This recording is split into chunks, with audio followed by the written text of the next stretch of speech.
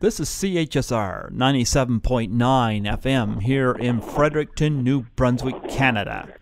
This is Python's Paradise, your film and music show. And this is your host, Greg Gilbert, a.k.a. the Python Hyena. And folks, I have the wonderful Jeffrey Weissman on the show, who's going to take us back to the future and other places into the Twilight Zone, and about many other projects he has done as well. Welcome to the show, Jeffrey. Thank you, Greg. Hello, everybody. Yes. You have to explain to me how you came up with Python Hyena. You know, I get asked that quite a lot, and the only thing I can say is I've loved snakes since I was a kid. And I've always found them fascinating, and especially the big constrictors. And the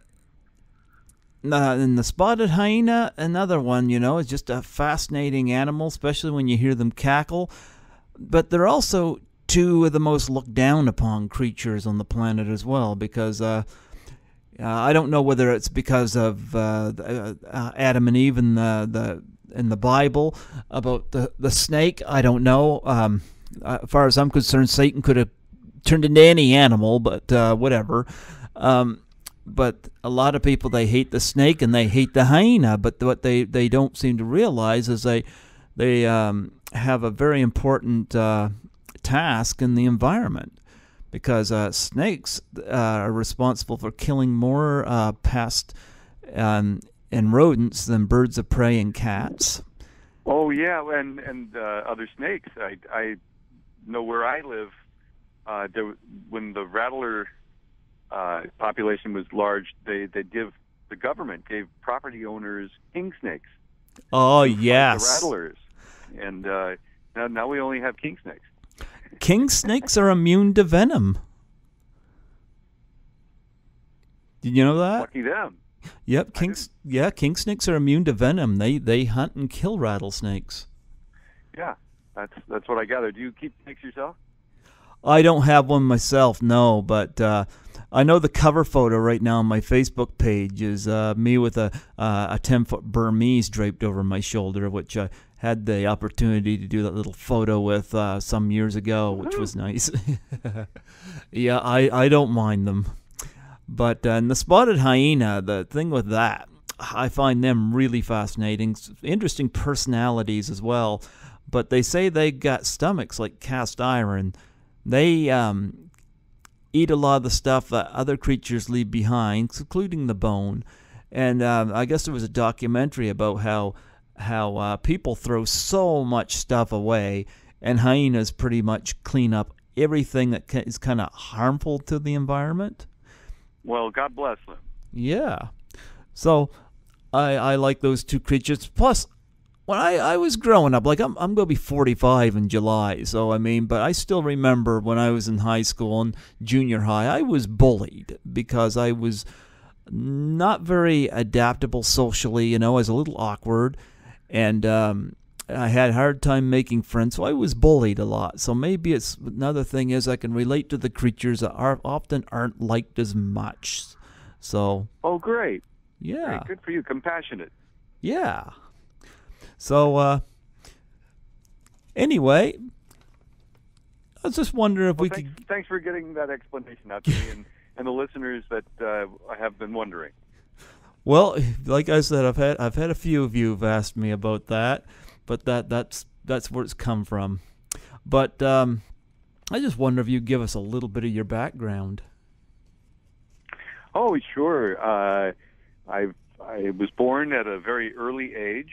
Of course. In a hospital. I wanted to be close to my mom. I was raised in L.A., you know, around Hollywood, and my folks were peripherally in the business in that my dad ran a club. My mom often helped him, that had many members coming there to play backgammon or bridge or what have you, that were in show business, from Mike Sinkovich and his wife Benny Barnes. Mike helped start the American Film Institute, and Benny Barnes was a singer comedian in early film in the 30s and 40s. I remember as a child, young child, coming to their club and meeting Omar Sharif and Don Adams and Lauren Green, business partners and people who'd come to his club who were in the industry or, associated with it. And I had always wanted to be an actor as early as I remember. I had a babysitter who kind of flipped out when she met Omar Sharif with me at my dad's club, and then we went and saw him on the big screen in a motion picture, and she flipped out again, and that kind of inspired me to want to, get her attention. I was really fond of my babysitter, Of course. Odd, but and so I always, worked in class and at school in shows and plays and such. And though it was kind of counter what my parents wanted for me, they really didn't want me going into show business, and but they couldn't stop me. I out of high school started getting on big sets by just doing background work. In fact, just last evening there was a 40-year anniversary screening of Sgt. Pepper's Lonely Hearts Club Band with Peter Frampton and the Bee Gees, thus also it being the 50th anniversary of the release of Sgt. Pepper's record. And I was a special guest because I have little tiny background roles in about 4 scenes in Sgt. Pepper's. And it was really kind of bizarre seeing that on the big screen again and seeing how really is a terrible film.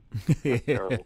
But it was kind of fun reliving. I remember on that set in particular, immediately being very attracted to one of the dancers, just gorgeous and very friendly, and I buddied up with her for a couple of days. And this is in a scene where my character, along with dozens of others, are being brainwashed by Alice Cooper, who's playing the Sun King. On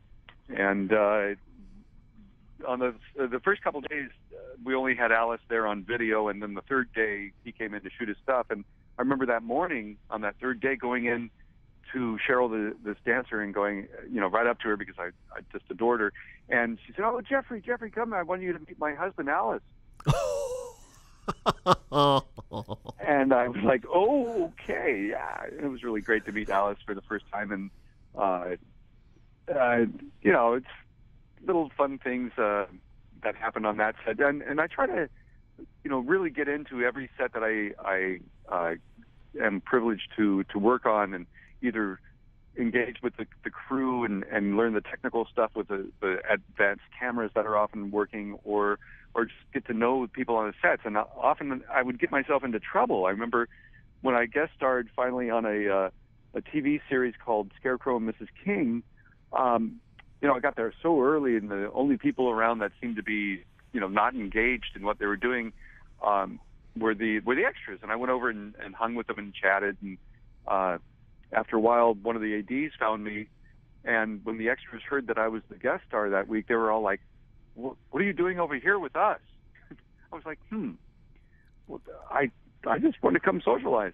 But there is a protocol and social setup hierarchy that is on movie sets. It's very interesting how over the years it kind of has changed. There's more of a separation of parties there, and I'm against that. I'd like to see more incorporation, because it really, every movie, every story that you're telling, it's a team effort.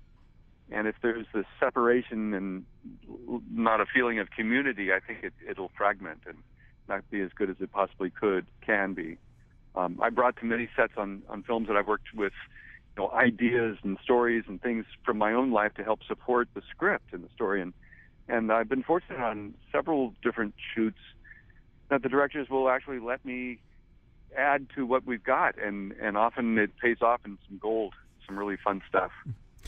Yeah, I saw a photo from Scarecrow and Mrs. King on Internet Movie Database. I guess Kate Jackson had you in a bit of a bind.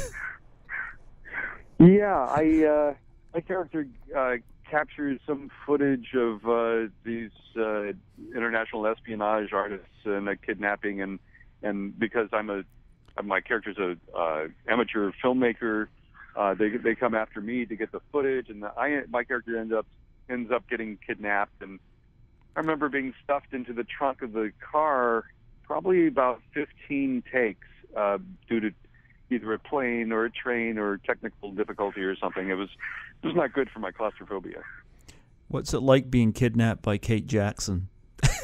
Well, now she isn't the one who kidnapped me. It was the other guys, the bad guys. She was a pretty good guy in that one. She was actually a little elusive. The first couple of days I was on set, I think she had something in some bad press come out about her, and I think whatever she was going through, she got through it, and by the third day we're having lunch together and having a good time with Bruce Boxleitner. Did you meet Martha Smith? Because I've interviewed Martha Smith from that show. I had no scenes with her. She is in that episode, but I didn't get to do anything with her. Mine was mostly with Kate and Bruce, and then the other guest stars that were on that week. But that particular episode, filming Raoul, was rated like the second highest watched.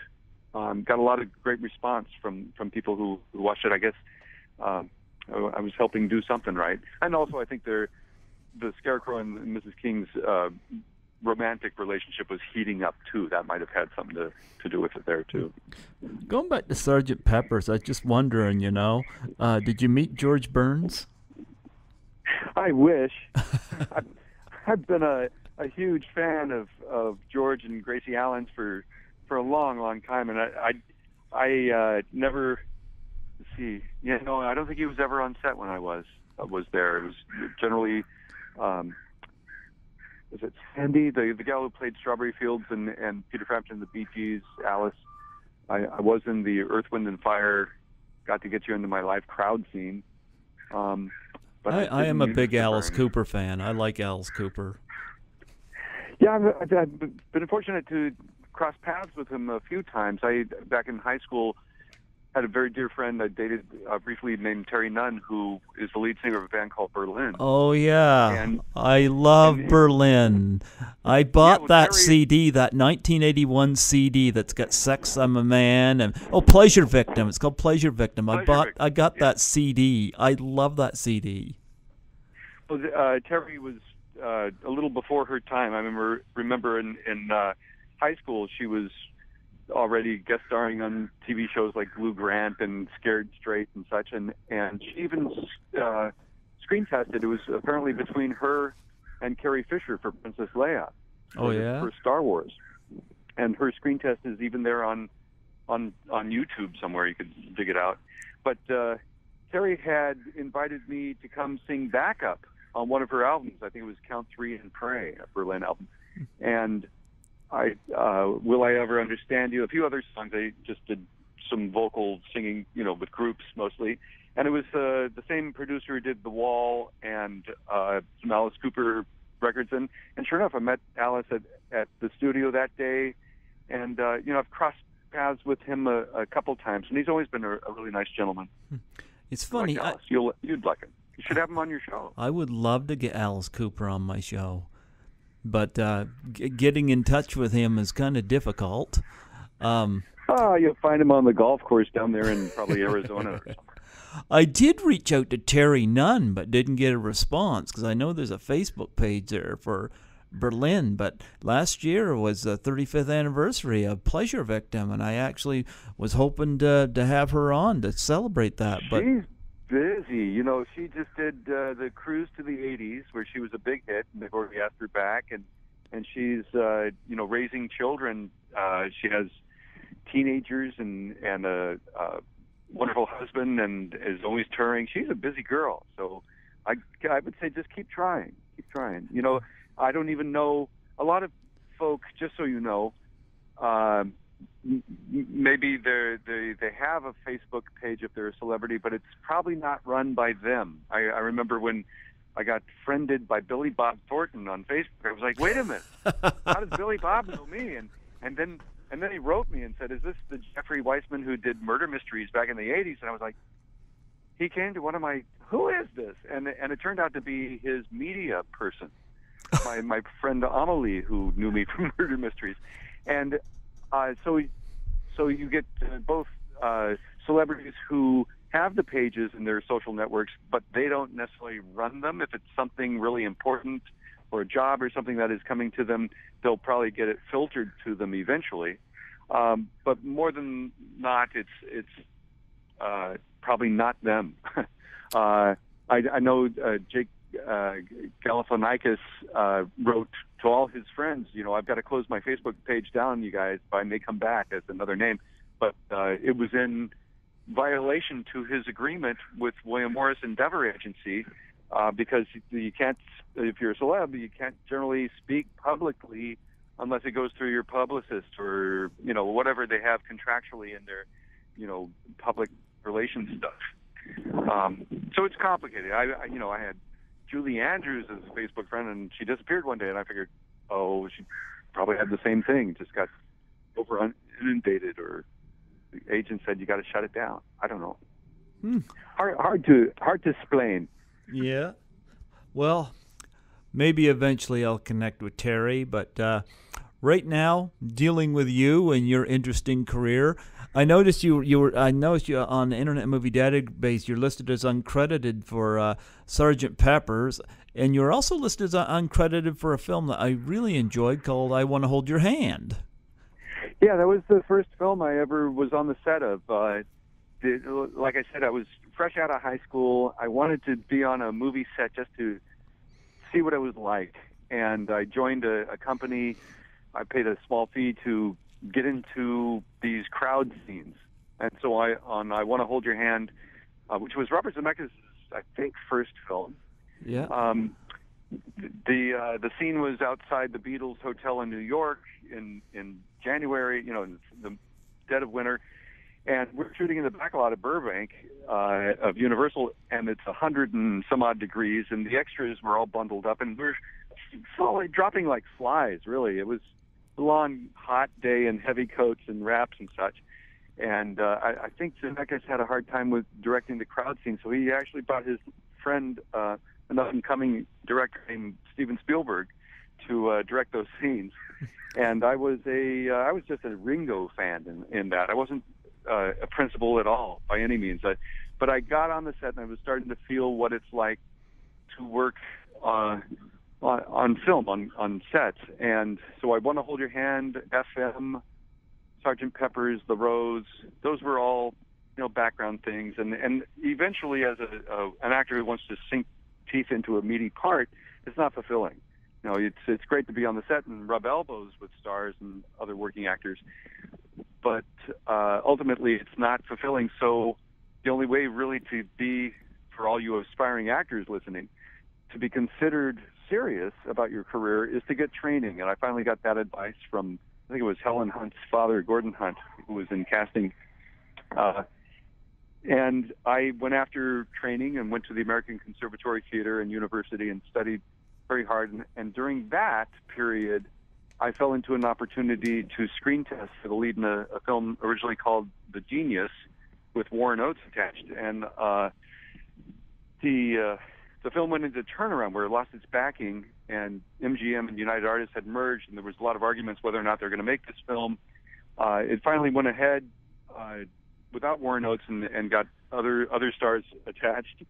And I tested with Ali Sheedy, and they changed the name of the film to War Games. Okay.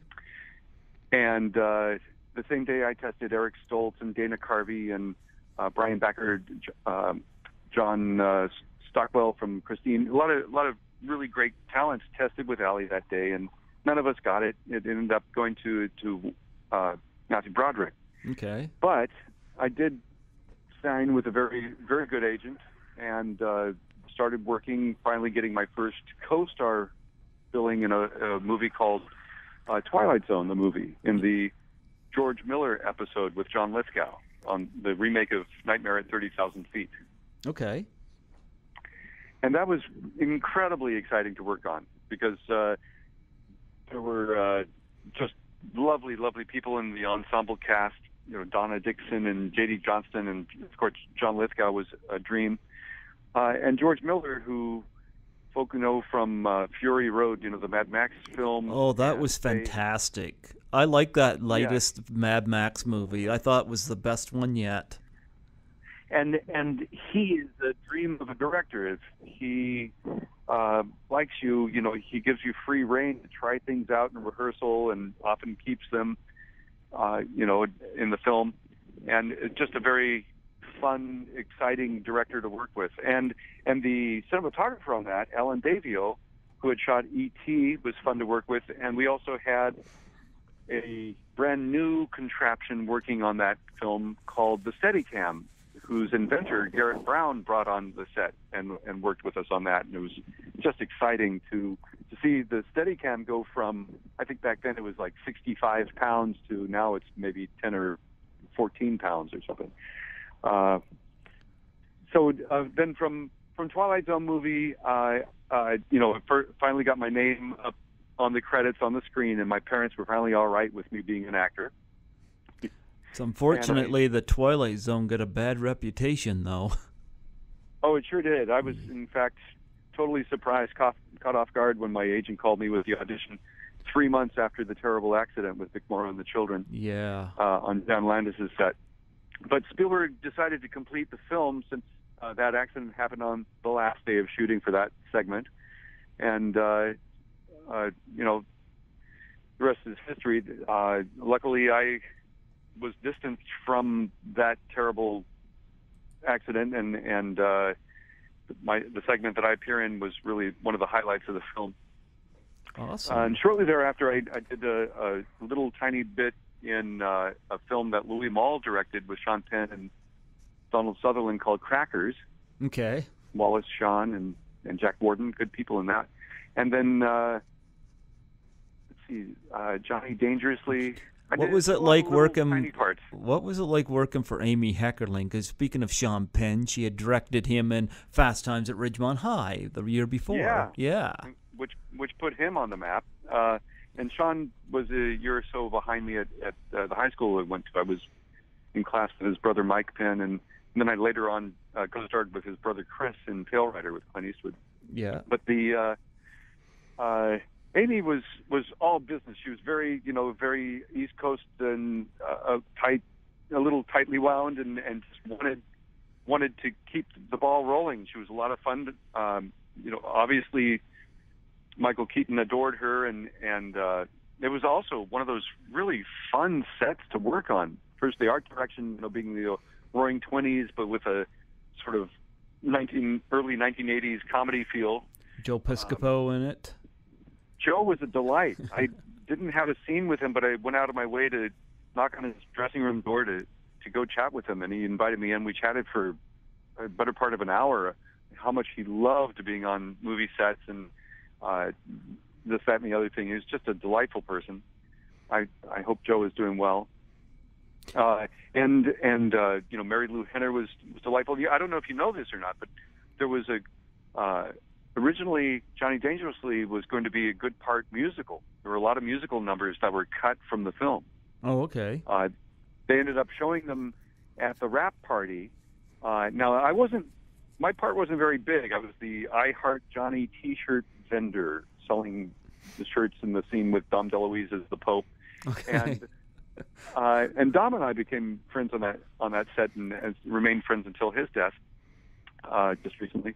But the wrap party, I was in between acting jobs. I really wasn't making a living yet as an actor, and I would do other jobs like catering. And my catering company that I worked for happened to get the wrap party at Century Fox for Johnny Dangerously.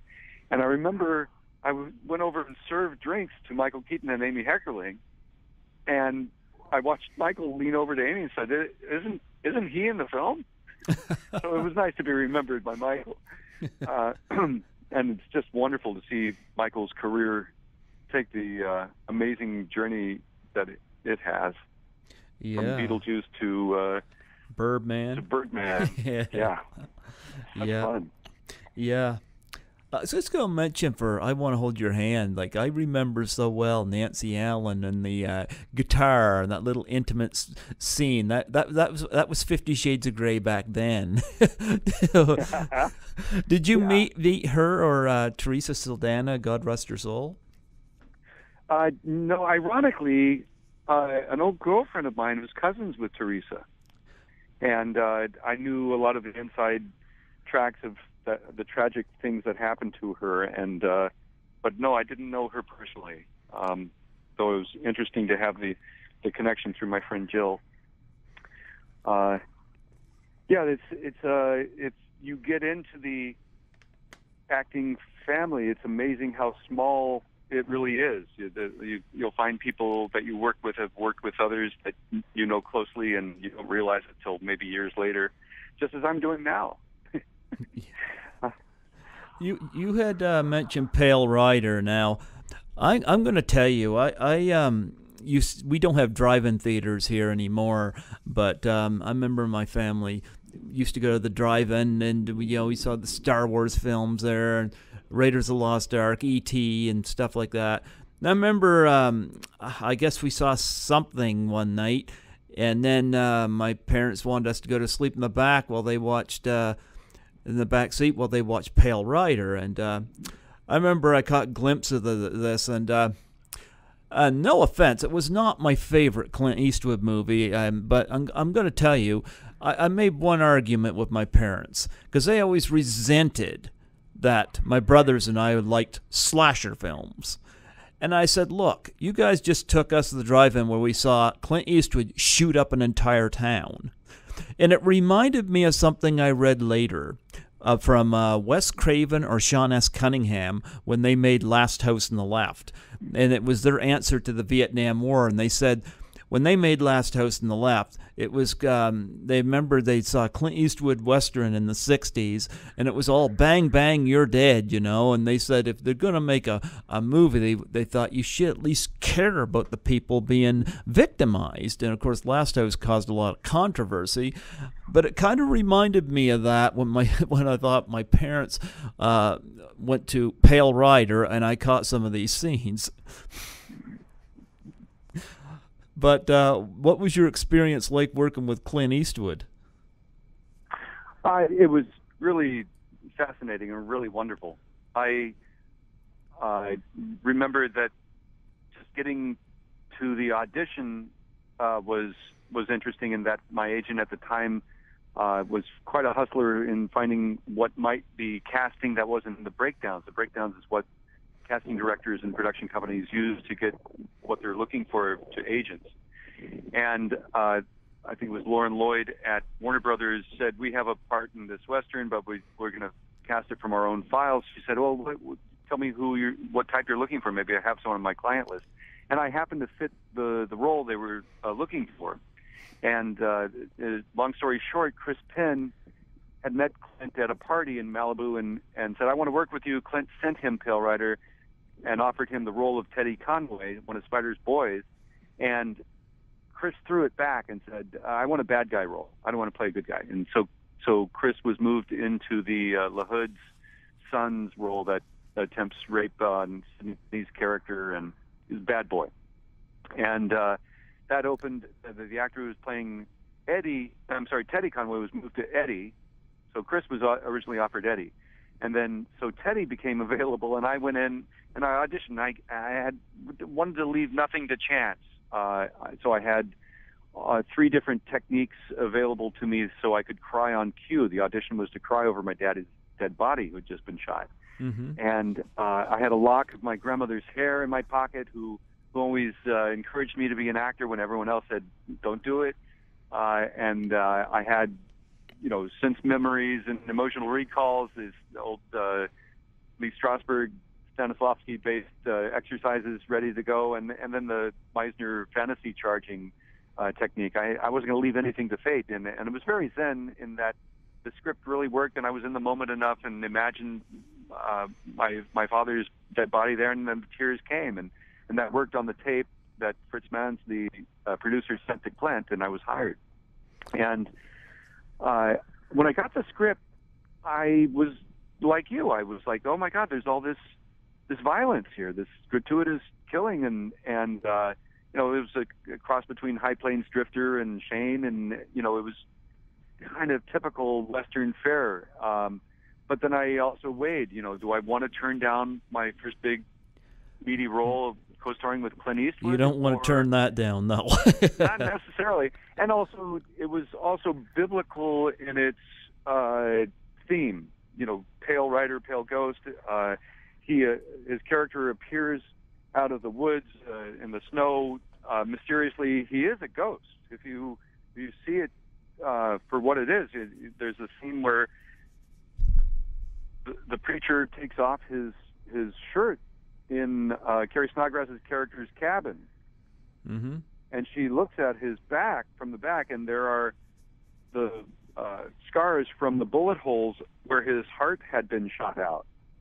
And John Russell, his character, kind of recognizes him just before he's shot by the mysterious preacher, because he's a ghost. He realizes he's come back from the dead for revenge over all these poor people they've been persecuting, so they can destroy the environment with their type of gold mining. I mean, it's a parable, and looking at it that way, it's a lot easier to take all the gratuitous shooting and killing. And of course, you get to. I loved the next Western Clint did, Unforgiven. Oh yes, just magnificent. And I even sent Clint a very special cigar. I hope he got it and smoked it when he got nominated for an Academy Award. You also, too, in that film, you get to work with, of course, Michael Moriarty in it, Carrie Snodgrass. Yeah, Michael's a gem of a human being. I hope he's doing well. Yeah. He would always, after every conversation with, well, God bless you, Jeffrey, he was a gentleman and really nice, beautiful nature, a real giver. He had quit the film, actually, at one point. Oh? Yeah, I don't know if you recall when Hull Barrett, just after actually Brother and I both say, you going to town, ain't that kind of dumb? And he goes to town and has the fight with the hoodlums there. And I'm not sure if it was Charlie Hallahan, one or two of the actors that he was to choreograph the fight with didn't stick to the choreography or were messing around or something, and Michael ended up getting hurt and breaking 2 or 3 fingers on his left hand, I think it was, or was it right hand? Anyway, he broke some fingers on his hand, and he actually quit the film. It took Clint a few days to get him back on the set. Michael had been commissioned to apparently write some music or a symphony, and not having those fingers really upset him. Clint got him one of those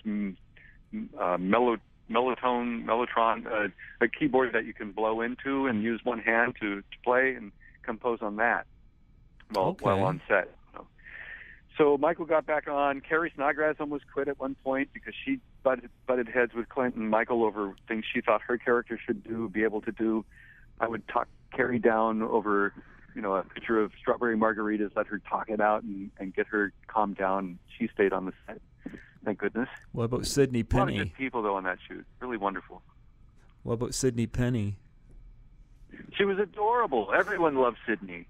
And her father, Hank Penny, who's the country music writer, and her mom were there, and they were lovely people. And Sidney's, grown up to be as gorgeous as she was as a child, as an adult, and is raising a beautiful family. She and her husband have a wonderful barbecue sauce called Curly's. Okay. Oh, wow. And, of course, I think probably what you're most famous for is taking over the role of George McFly in Back to the Future 2 and 3. And yeah, I get people who I'm famous for that, and some people, love me for it, and others hate me for it. It's very odd. Well, here's the thing. I'm going to say this. I love Crispin Glover. I liked him in Friday the 13th, the final chapter. I liked him in Back to the Future. I'm not sure all the details of what happened there, But I like what you brought to George McFly, too. And Back to the Future Part 3, I wasn't quite as big on because I felt a lot of the originality was kind of drained, whereas those first 2 films, especially in the second one where they went into the future and all this. Of course, we're heading towards 2025, so I don't think any of that stuff is happening, just like 2019 and Blade Runner. Well, we're approaching it. Those predictions didn't happen. I there was I was a great admirer of Crispin as well. I had worked on a film with him at the American Film Institute the year before he got the first Back to the Future movie, and I thought it was compelling, a really interesting and fascinating actor. I even got his number to stay in touch. And then when I saw him I didn't know he was in Back to the Future when I went to see the original, and I was like, I know that guy. He's great. And he knocked it out of the park. Yeah. And it was really interesting. I was in between movie and television gigs, working at Universal Studios in Hollywood, playing characters. I played Stan Laurel and Charlie Chaplin and Groucho Marx on the tour. And I got a call from someone, an agent rather, who was a good friend who supplies lookalikes and doubles, and he offered Kevin, who doubled Michael J. Fox on Back to the Future 2 and 3, and in other films as well. And he asked if I knew who Crispin was and if I thought I was anywhere the same height as him, because they were looking for a photo double or stand-in for him. And I said, no, he's a little taller and heavier than me, but get me in there. Is this for the Back to the Future sequels? And he said, I'm not at liberty to say. And I said, get me in there. And I met with the assistant directors, and they talked with the director about me, and then I went to casting, and they passed me, and I went to the next step to screen test.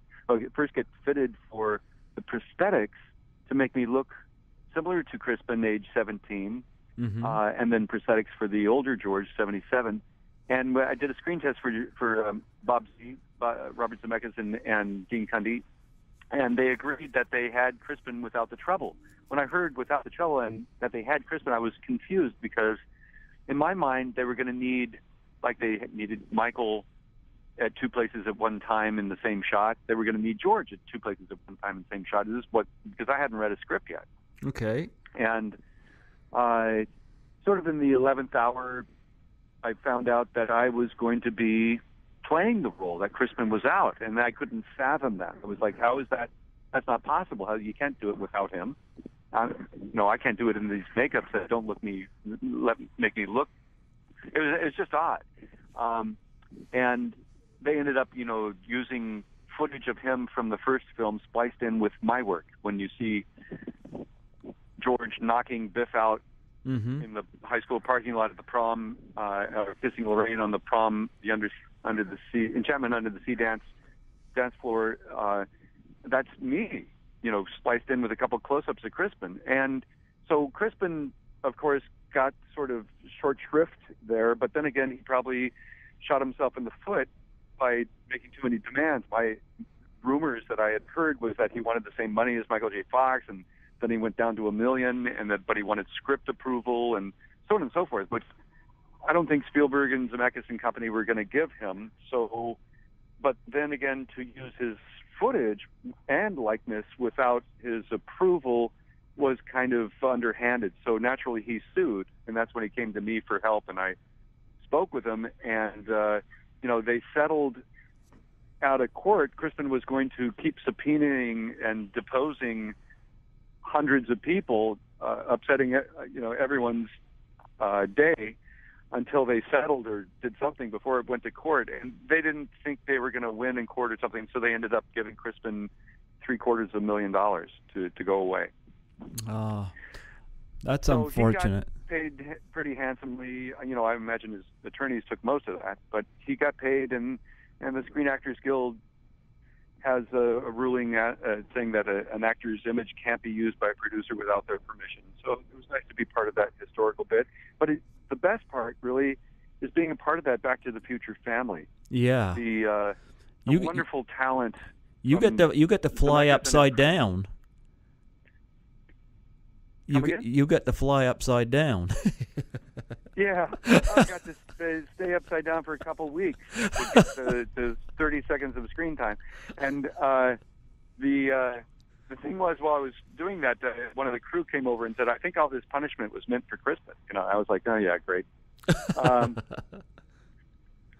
Yeah. It was on a rail. They built a rail going from outside the front door all the way through the living room, through to the kitchen of the McFly household of 2015. And they didn't like getting me down. They built a little platform on a ladder so I could do like a sit-up in midair, and they'd slide it under me, and I'd lie back on it while everyone would go and get coffee and take a break. I would still be hanging there, but relaxing. And some of those days, I tell you, those shoots, I remember 1 week of shooting that upside-down stuff, the ortholev. I had on my time card a 19-hour day, a 22-hour day, a 26-hour day. A lot of it was because we'd have technical difficulties and there was a lot of makeup to get into. The makeup took 4 hours a day to get into, another hour to take off. And then there was so many technical things when we're working with this. This is pre-really computer programs, CGI effects. The computer, the Panavision VistaFlex, VistaVision Panaflex was run by an early program called the Tondro that was able to somehow splice the film inside the camera so Michael could play those multiple roles. And in between, shooting each role, he had to go and redo the makeup and wardrobe and everything. And it meant for very long days, and we often only had Michael in the evening since he was doing the last season of Family Ties during the day. What was it like to work with Michael? Michael, when do you sleep? And he said, I'm in the limo in between the studios. Michael's a penultimate professional, a very, very fine gentleman who's feisty. Even though he's been afflicted with the pain of Parkinson's and the horrible physicalities physical problems he has to go through with that, he's still at his core this wonderful, feisty Michael. It's just terrific to see his strength and perseverance in keeping himself, as much as his wonderful self that he is. He really is a wonderful guy, and he was great to work with. Yeah, Michael's quite a staple of the 80s. He was in one of my favorite Canadian films, which was Class of 1984, and he did that. Oh, yeah. Yep, I've done several interviews from that film, and he's of course the Back to the Future films. He kind of skyrocketed, and that went on to Teen Wolf and Stuart Little and all that stuff. And but I was thinking I was going to be cast. I had a really great callback for a film that he starred in called The Secret of My Success. Okay. And I heard that I didn't get it because I was too tall. Michael's about 5'6", I think. Okay. And I guess I was too tall for that role. But, of course, a few years down the line, I'm playing his dad. Okay. And hanging upside down. Yeah, so it can be eye to eye. A little bit of trivia. When Marlene, Michael is my granddaughter, answers the door, and I'm hanging upside down there, my head, because it's hanging upside down, was just about parallel with, Marlene's bottom, and that they'd put her in orange hot pants and stuffed them to give him a butt. Which made it look like she had a pumpkin butt, and I came up with that line, "How's Granddad's little pumpkin?" Between the two Back to the Future films, did you have a preference? I like the second one best out of the two, but do you prefer the third or the second? The first. No, I mean the ones that you was in. I know, but the first one is hands down my favorite. It just is so fantastic. It's I agree. I agree. It breaks a lot of rules on screenwriting and filmmaking and such, and it just is so wonderful. Then again, they almost shot it twice, having shot 8 weeks or so with Eric Stoltz, so they were practiced. But I think the third one. I enjoyed the third one a little bit more than the second one. The second one was really loud and complicated, sometimes hard to follow. And but I've now seen it on the second one on Blu-ray now, which makes it look like a new film. It just is. Oh yeah. More vibrant, comes alive, and the special effects are even more fun. So it's a tough call. I love all the cowboy. The Western references and jokes and things in part 3, and it has that lovely love story between Doc Brown and what's his wife? Mary Steenburgen. Yeah, Mary Steenburgen's character. I'm just having a brain fart on her. And of course, Biff making for a hilarious villain. Yeah, Griff's gang.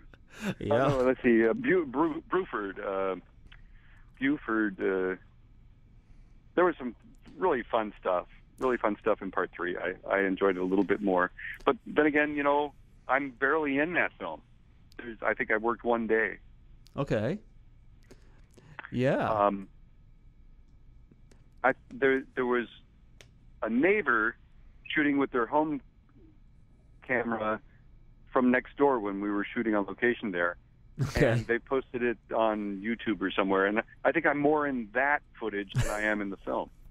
I interviewed Sean Sullivan as well, and he was in Back to the Future 3 as well. Uh-huh. Yeah. Is he one of the cowboys? I don't remember. It's been so long since I've seen the third one. The third one's my least favorite because I found when they went back to the Old West, it wasn't quite as inventive as, say, what the first two was, Yeah, well, 2 and 3 were originally one script called Paradox. Yeah. And I figured that they could double their money if they made it into 2 films. Yeah. Well, it was fun when they went into the future in that second film, though. There was a lot of real creativity there with the hoverboards and stuff like that. Oh, magnificent design team on the flying cars and the hoverboards and Jaws 19, the hologram, and the Cafe 80s. There's just one thing after another to keep eye candy to keep you giddy. Oh, yeah. It was a lot of fun. Yeah. You got some other films down here. A lot of these I haven't seen, but I'm going to ask you about them, though. One that I kind of took notice of is, I guess, a comical documentary. Now, I haven't seen this, but caught my attention, called Corked. Oh, yeah, it's more of a mockumentary, a la Christopher Guest's Best in Show or Waiting for Guffman. Okay. And that one centers on the world of the wine trade. And in that one, I play an obsessive-compulsive winemaker, and who eventually becomes the hero. He's kind of a pain and eccentric to the thing, and he ends up kind of being the hero of the film. It's quite fun. And I'm currently trying to figure out how to get someone to distribute that one, because it's not tied to anyone right now, and it's not streaming anywhere, and it's really a lovely film. It won many awards at the Rome International Film Festival, at the Wine and Grape Film Festival, the Sonoma Valley Film Festival. It wins where either audience awards or best in its category awards wherever it screens. But it never got a wide theatrical release, which is too bad. It was shot just before digital really became the norm. So maybe it's because the quality, isn't great. But the film itself is just delightful. A lot of fun. An ensemble cast of great comedians. I'll tell you what I'll do is I'll keep working on getting its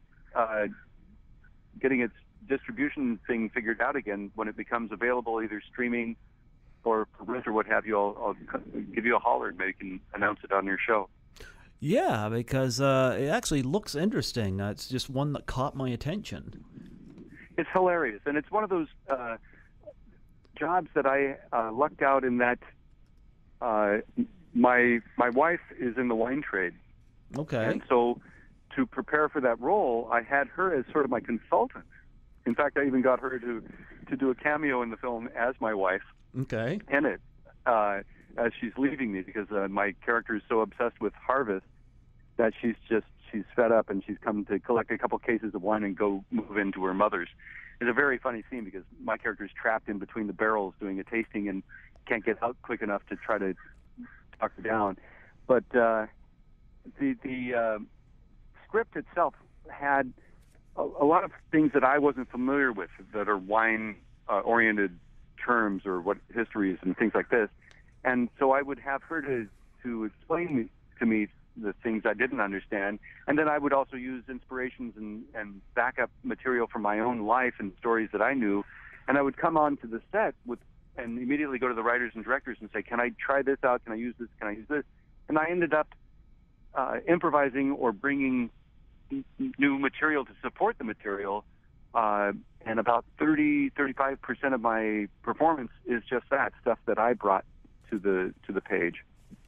Okay. Which is really rewarding. And the way Christopher Guest works, he works often with really competent improv artists and who have a strong sense of character and can do anything if you throw almost anything at them.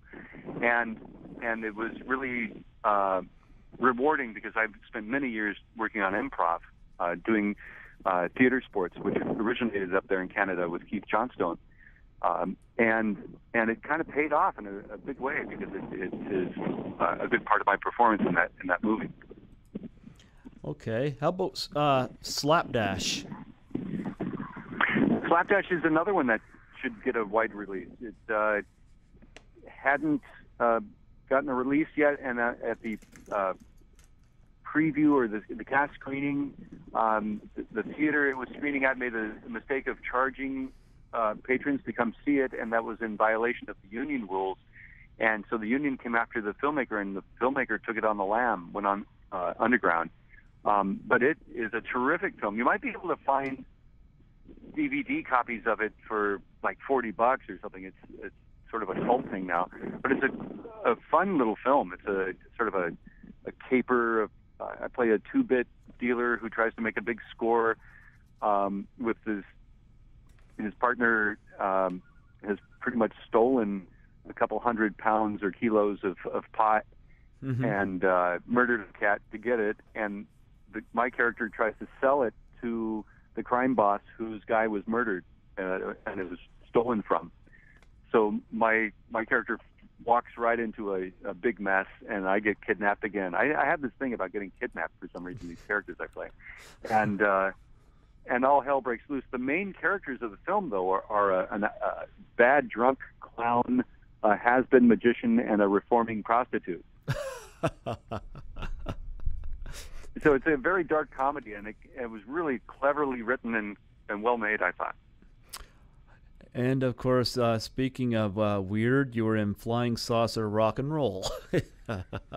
Yeah, that was an interesting little low-budget thing. I had been helping a writer develop some projects, and his son was making this little passion sci-fi film, and I just did a little cameo in it to help him, and he's marketed it. It's all over the place. It's just a terrible movie about outer space zombies, pot-smoking zombies that make humans into zombies with their radioactive marijuana. Somehow I doubt it would affect the Trailer Park Boys. Yeah, probably not. those guys could beat them. And, of course, 2001 A Space Travesty, Leslie Nielsen, love him. Yeah, you're hitting all the winners. 2001 A Space Travesty is just terrible. I have a tiny cameo in there as Groucho, and they didn't frame me well. Those producers should be ashamed of themselves. I, in fact, talked with Leslie Nielsen briefly shortly before he died, a year or two before he died, about that film, and he even said he got screwed by those guys on that film. Oh. Don't see it. Boycott it. Love Leslie, though. I think he's one of the funniest guys who ever lived. He's a gem. He is a gem. He's just terrific. Yeah. Well, I know that you've gone to the Comic Cons and whatnot. I just wonder, and tell me about a little bit of your experiences at these Comic Cons and any interesting things that you're asked to sign. Oh, yeah, sure. I adore the cosplayers. I see so many creatives making these amazing costumes. I took footage of a kid. He must have been, 8 years old, but he was in I guess a life size for him, Chewbacca, Jabba the Hutt outfit. He actually made a Jabba the Hutt outfit that was, 8 feet wide, and yet he was able to walk around in it and spin in it. I was amazed. and these beautiful girls in their different superhero outfits, and these guys in their superhero and villain outfits. And I recently did the first New Jersey Horror Con and Film Festival, and I'd say 80% of the attendees all came dressed. Same with the Doctor Who show, the Gallifrey One. The majority of the attendees come as a doctor, a companion, or a villain. And it's so exciting to see people participate and get into it. And I've become friends with some really great professional cosplayers who have the abilities to sew and fabricate, and it's just exciting as can be.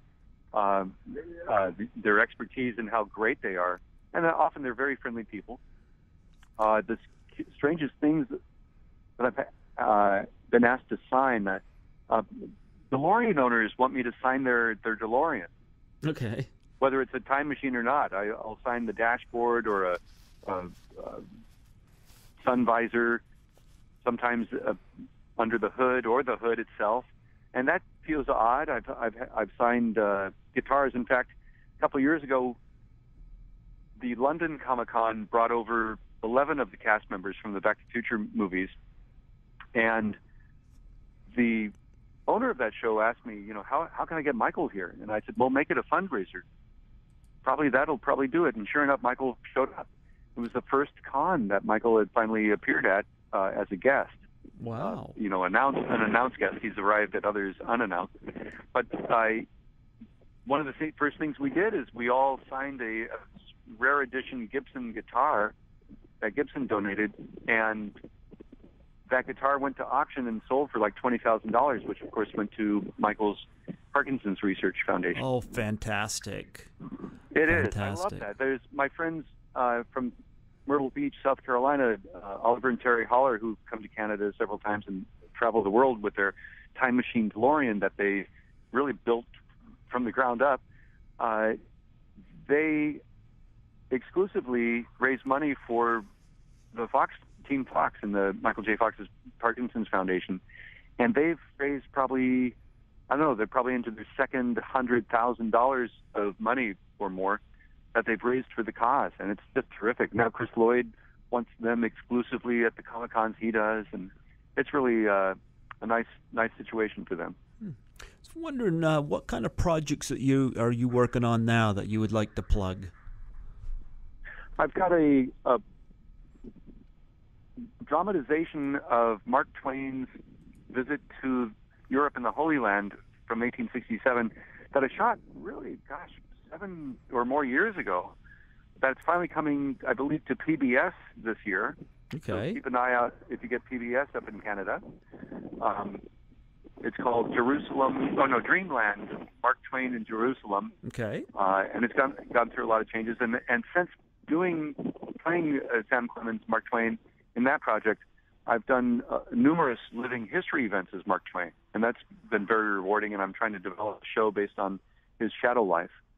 I have a few Comic-Con appearances coming up. Just, I guess, check out my website, jeffreyweissman.com, on the news page. Okay. I should have the announcements there, or the Back to the Future fan page also has updates on all the cast members' appearances. Okay. I just finished about 10 months in a live show called The Speakeasy, which is a immersive, interactive show that takes place in a 1923 speakeasy, and I was part of a vaudeville team singing and dancing and doing comedy and then a lot of drama. And that is a very unique show because you're right there with the actors in the environments and part of the action often. I've always got film projects that I'm trying to develop, and I also teach. I have a half dozen either students or young folk that I've been mentoring that are working in Hollywood now. You also got a film called Damn California too, right? Damn California, yeah. That was an independent feature that some young filmmakers up in Lake Tahoe produced about the political crisis over water usage. Okay.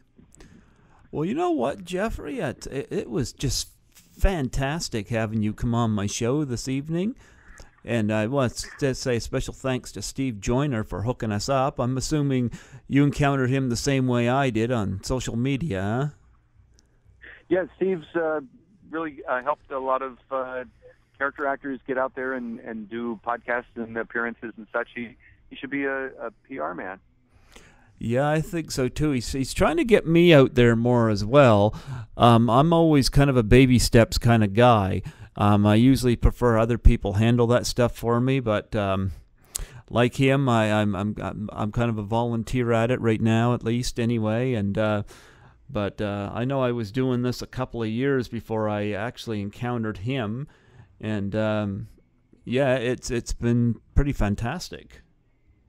Yeah, he's a good guy for being a catalyst, connecting people. Yeah. Good stuff, Steve. Thanks. Yeah. And thank you for having me on your show. I hope that work brings me to Canada more. I was up at the Hamilton Comic-Con a year or so ago, and I may be coming up next year to the Niagara Falls one. You got to get over to New Brunswick. Well, if you know the powers that be there, introduce me, and I wish I could do that. And I've had people say that they haven't done a signing in Canada. Can I arrange something? And I'm completely powerless. It's like the government here don't want to support the arts, and that just sucks, you know. But it's so beautiful there. I've skated the rivers in Ottawa and love British Columbia. I'm just I spent a little time doing a tour for Air Canada, promoting one of their sales for airfares, and toured Nova Scotia, Montreal, Toronto, as Stan Laurel, my Laurel and Hardy team. When we were with Universal, were put on this tour. I got to throw out the first pitch at an Expos game. Did television shows, Montreal and then Toronto, and radio spots. It was really wonderful. I had a great time in Canada. Oh, fantastic. Well, you know what, Jeff? It was just fantastic having you come on and taking us back to the future, into the Twilight Zone, and all those other things. And, of course, a couple of years ago, I think it was, all three Back to the Futures had a really nice re-release screening here at the theater here in Fredericton, and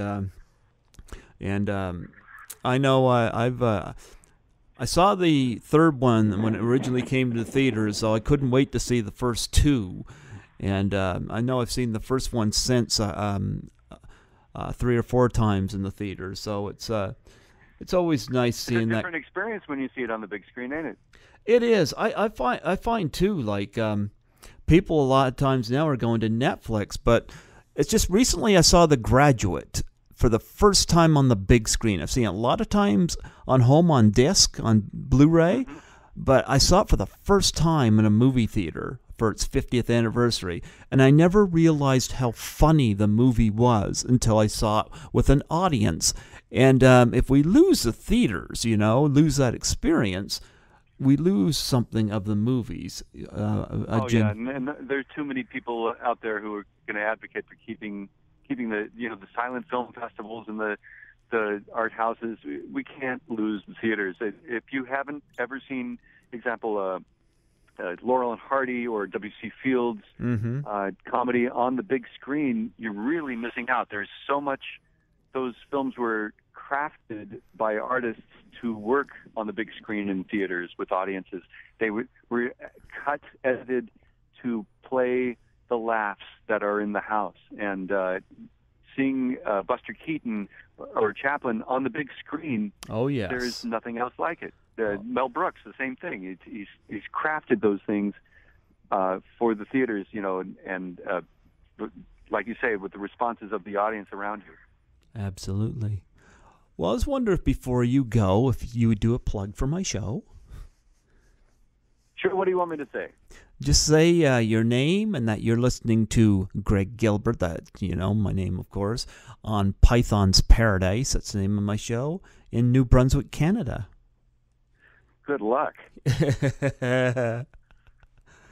Just say when you're ready. You ready? Shoot. Yeah. Hi, this is Jeffrey Weissman. You probably know me from Back to the Future 2 and 3, Pale Rider, and other films and TV shows.